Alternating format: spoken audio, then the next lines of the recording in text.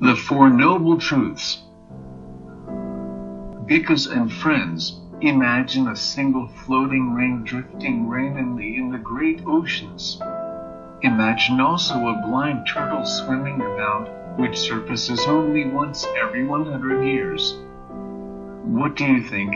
Because would that blind turtle by chance often dive right up under this randomly drifting single ring and insert its neck into this half-meter wide hole?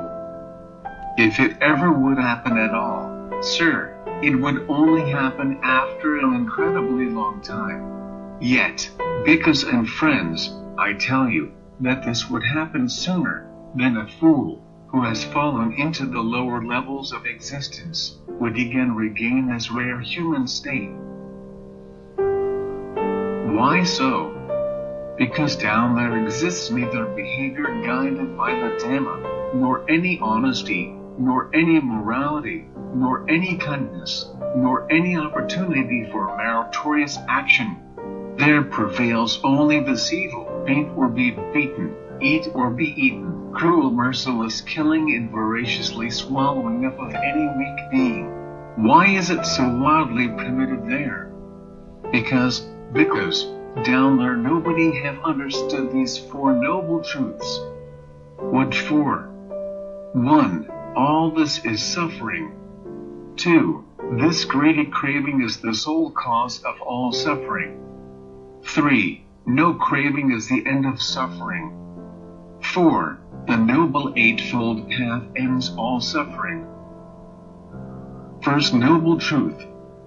Now this, because, is the noble truth of suffering. Birth is suffering, aging is suffering, illness is suffering, death is suffering. Union with what is displeasing is suffering. Separation from what is pleasing is suffering. Not to get what one wants is suffering.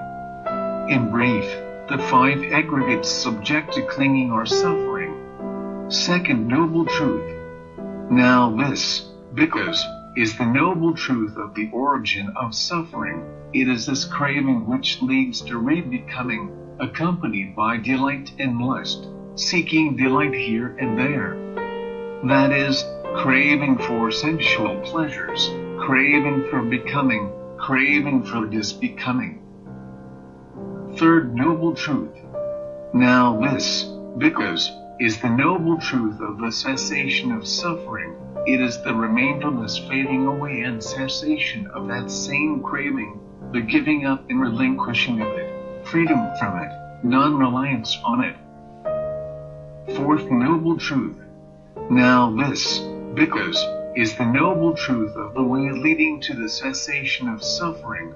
It is this Noble Eightfold Path. That is, right view, right intention, right speech, right action, right livelihood, right effort, right mindfulness, and right concentration,